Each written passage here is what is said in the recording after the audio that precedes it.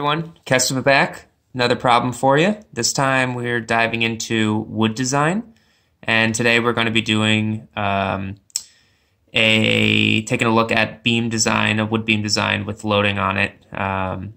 So yeah, let's jump right in. So as you can see, we have a span of 10 feet. We have a uniformly distributed load across that 10-foot span, pinned connection on both sides. We have a dead load of 10 psf and a live load of 40 psf. And we have a trib width of 2 feet, 24 inches. So first thing, wood design, you almost always want to stay in ASD. You can technically do it in LRFD. I've done it before when I was newer to wood design, and I found out very quickly that ASD is pretty much always the way to go. So little life rule there. When designing with wood, always stay in ASD. All right, so let's move forward. So the load case that's going to be controlling for the scenario is ASD dead plus live, so that's really easy. 10 plus 40 is 50 psf with a 2-foot trib width. That gets you 100 PLF as W. So that's your uniformly distributed load across your beam. Next, we need our required moment, and that's just WL squared over 8. So 10-foot span, 100 PLF is W, gets you 1,250 pound-feet. And shear. So today we're gonna be doing both bending capacity of the beam as well as shear capacity of the beam. Required shear is WL over 2. And that's just gets you 500 pounds. Easy so far. We know how to do that stuff. All right, so now we're jumping into wood. So first, we need to select our species. And I have chosen a Doug fir larch, DF, for its its symbol. And you can choose many different types of wood for your design, but most of the time in building construction, at least in the Pacific Northwest, which is where I'm located, Doug fir is normally the lumber that's used for most buildings that are made of wood, obviously. So where can we get information on the Doug fir? If we can focus in for you guys. There we go. That we go to our NDS supplement. That's the thin one, and we're going to go to 2 to 4 inch thick materials. And today we're going to be trying a number 1 2x10. So the 2x10 is just the dimensions of the board, and number 1 is the grade of the beam. So if we go back over, you'll see all these charts. This is actually table 4A continued. We'll flip back, it starts on the first page, but many different types of wood species in the black there. Alaskan spruce, aspen, it's all alphabetical order. So we're gonna go to Doug fir, which Doug fir larch, and we're going to do a number 1, and then all of these values. If you go up to the top of the chart, you have bending, tension parallel to grain, shear parallel to grain. You guys can read the rest, but basically it gives you design values in a stress, so pounds per square inch, force over area, stress, for all the different, loading criteria of the member, as well as modulus of elasticity, specific gravity, and grading rules agency. That's just who specifies for each species of wood. So we're going to go down and we're going to take down the information for a Doug fir larch for a number 1/number 2, because we're a number 1. 2 inches and wider, so that's us because we have a 2x10. And we're going to take down all this information. So actually we don't need all of it because we're just designing for bending and for shear today. So FB is 1000 psi, that's bending, your bending stress. FV, your shear stress, is 180 psi, and that's shear parallel to grain. Your modulus of elasticity, 1.7 times 10 to the 6 psi, and then your minimum modulus of elasticity, 6.2 times 10 to the 5th psi. The area of our member, so we said it's 2 by 10, but in modern design and wood production, you shave off a 1/2 inch based on that dimension of lumber. So 2 by 10 is actually 1.5 by 9.5. So that our area is 14.25 square inches. And then our I of our section is 107.2 inches to the 4th. And again, that's using the 1.5 and the 9.5. Don't forget that. You don't want to put 2 by 10 because that's not true to what the actual cross-section of the board is, or of the member is. All right, another trick for you guys for wood design. Highly, highly recommend this. I had to do this a bunch to finally get it through my head. Check deflection first. I know we can kind of forget about deflection. You know, we're checking moments, we're checking shears, we want to do all that stuff. And then deflection always seems like it's the last thing on most people's minds. For wood, highly recommend checking for deflection first, because a lot of the time, deflection controls your design rather than the bending strength or the shear strength of the member, but deflection.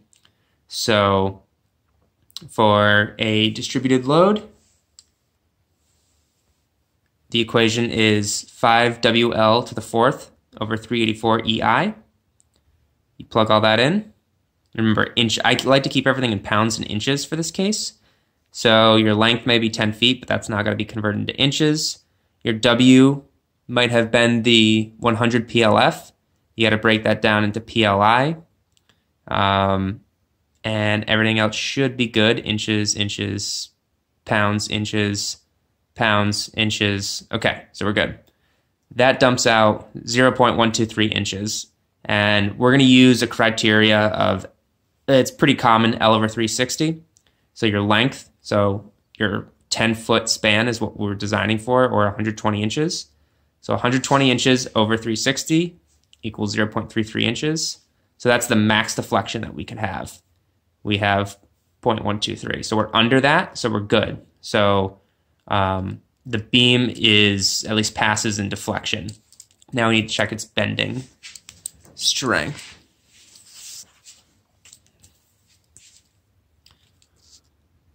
Oh, wrong page. Hold, please. Sorry about that. All right. So we want to check bending capacity.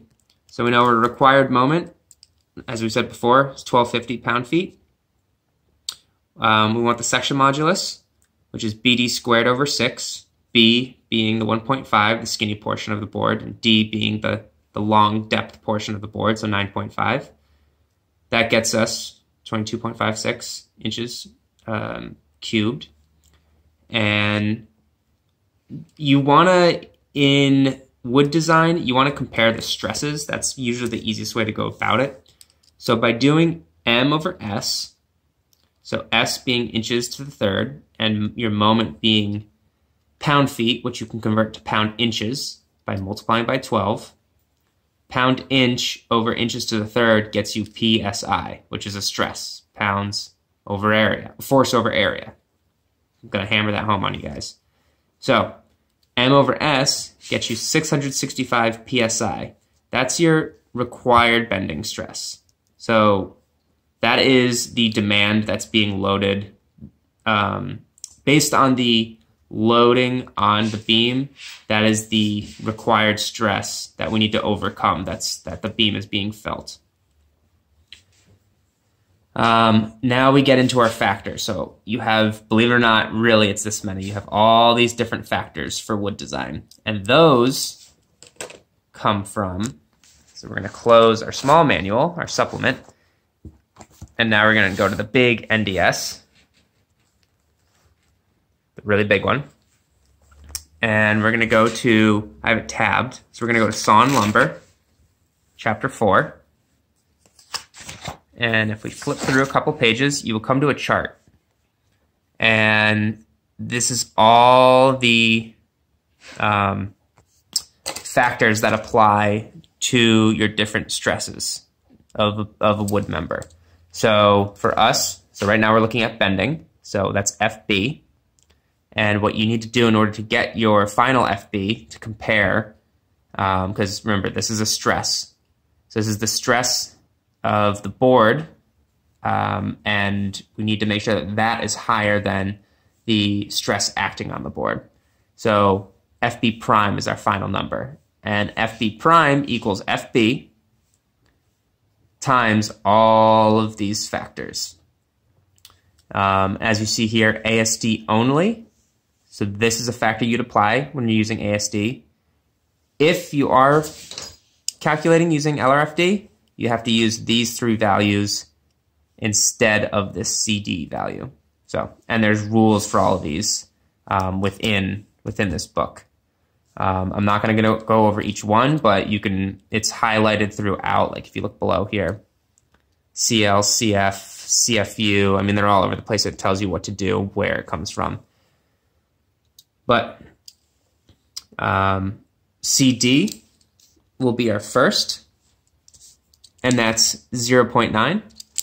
And we get that. That's the load duration factor, and that's actually back in this book, and it's way, way back at the beginning. If I can, let's see if I can flip through it. Yes. So table 2.32. Your load duration factor is based on the largest load acting on your member. So for this case, it would be the live load, because the live load is 40 PSF versus the dead load, which is just 10 PSF. So it would be, your CD would be 1.0. And actually, believe it or not, for this case, I spaced out and used 0.9 using the dead load, but we're going to keep running through this, assuming 0.9. So let's just forget about that. Be our little secret. But this table, that's where it comes from. The next is CM, so that's your moisture content. Anytime you're doing normal construction that's wood members that aren't exposed to the outdoors or to weather or moisture, CM is going to be 1.0. CT, that's temperature. I think I can't remember exactly, but it's defined in this book. I think it's any members that are exposed to temperatures greater than 100 degrees or 120 degrees or something like that.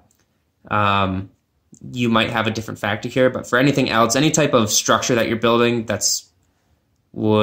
is for occupancy, CT is almost always going to be 1.0. CF, again, this equation comes from the book.